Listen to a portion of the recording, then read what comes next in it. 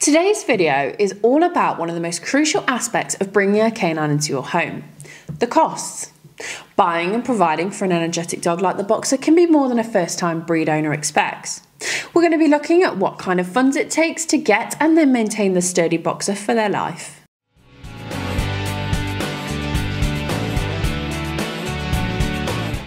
Welcome back to the BOXER Show. If this is your first time here, my name's Charlie and I'm a certified canine leader here at FenrirCanineLeaders.com.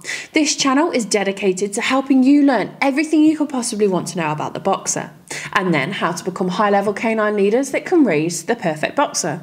So if you're a lifelong lover, thinking about getting one, or just started your journey with your new BOXER, then this is the channel for you.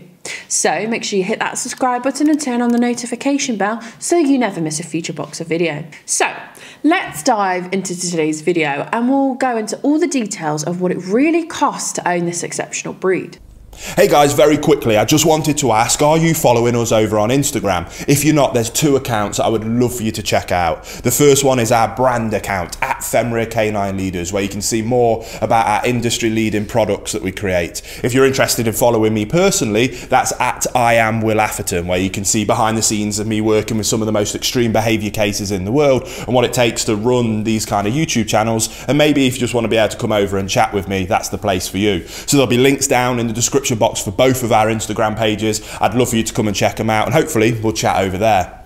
Like other working dogs, BOXERs will do their best in homes that give them a job to do, that burns off their endless energy. This could mean competing in obedience or agility sports, which would also mean spending more money for travelling and training. People who are away from the house all day may also find it necessary to enlist a dog walker, which could add costs. Now that we understand a few more of the ways the BOXER can cost more than expected, let's get into the upfront costs.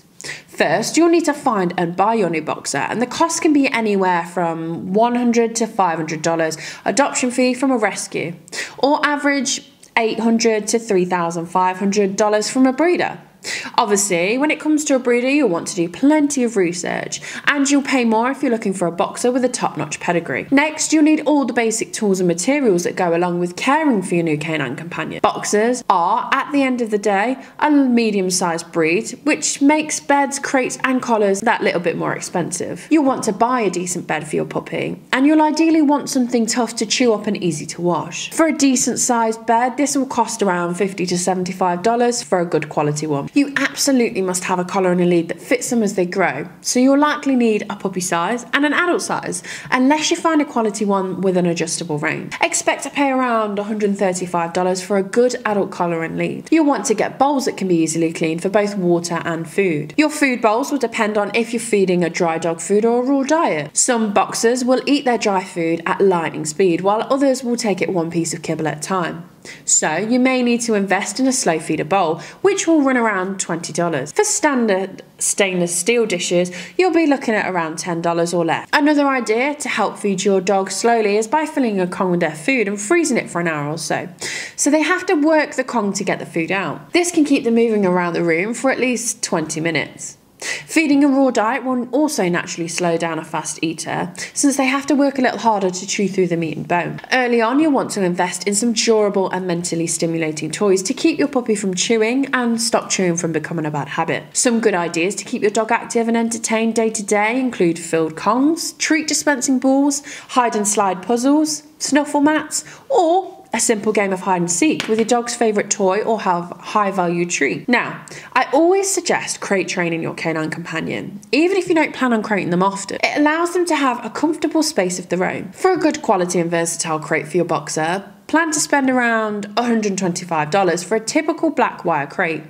Some individuals may need a more heavy-duty crate depending on their anxiety level. When you adopt, your BOXER may be past their puppy stage and already have all their vaccinations, but picking a puppy up from a shelter or a breeder means you'll probably need to get vaccinations from your vet. For a dog of their size, you can plan to spend around $400 for their first full year of vaccinations, and most vets do offer a discount when you purchase their puppy wellness plan. The last, but certainly not least, upfront cost you'll have when bringing a BOXER puppy into your home is a training package. For an intelligent and protective breed like the BOXER, early training is critical. I suggest a puppy course, which usually sell for around $200, and in it you'll find detailed lessons so you can train your puppy one-on-one. Following a course means you'll be that much closer to having the perfect canine companion in your home, and you'll be the calm, consistent leader that your puppy needs. Deciding what to feed your new BOXER isn't something you should take lightly, especially seeing as they can be prone to joint and digestive issues typical in dogs of their size. I always suggest a raw diet, but it can feel overwhelming to do so at first. So if you decide to feed it a grain-free dry food, you'll be spending around $60 every month for a high-quality kibble.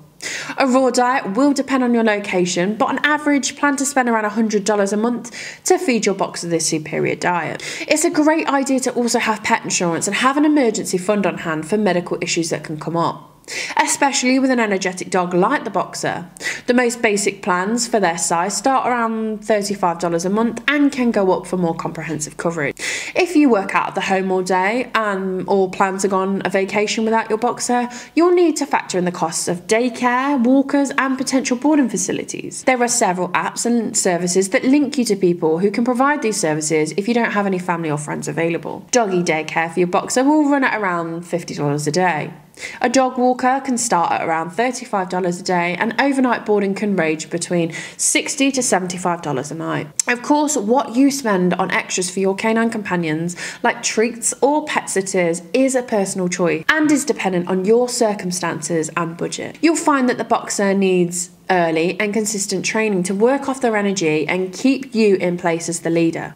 Your upfront costs in buying a BOXER will vary widely depending on if you adopt or if you're looking for exceptional purebred lines. Other than potential muscle sprains and running injuries, their maintenance costs will be pretty standard for their size throughout their life. Well, I hope you enjoyed today's video. If so, make sure you hit that like button and get involved down on the comment section below. And don't forget, if you are new here, to make sure you subscribe. We have 2 dedicated BOXER videos coming here every single week. So I can't wait to talk to you again on the next episode of The BOXER Show.